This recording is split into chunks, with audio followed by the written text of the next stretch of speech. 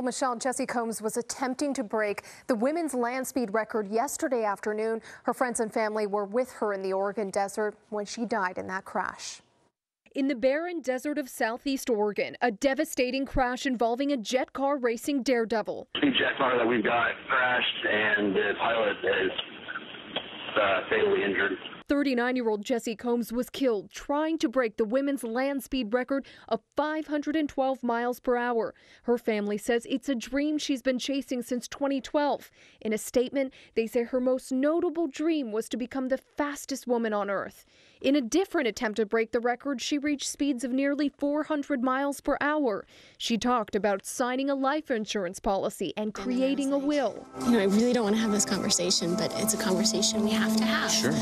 And, you know, we're both crying, and then, you know, a couple days later, I was talking to my mom, and she's like, is there anything I can do? And really, Mom, there's not anything you can do, but you know what you can do is you can help me get my will ready. Combs lived in Long Beach and worked on television shows like All Girls Garage, Overhaulin', and Autoblog's The List. Neighbors in Long Beach say she was a kind but busy woman. Going around, talking to everyone, talking to the guys filming. So yeah, she's a very nice girl. So tragic what happened to her. And Mark and Michelle, the cause of this crash is still under investigation. Hello, I'm Mark Brown. Click the ABC7 logo to subscribe to our Eyewitness News YouTube channel.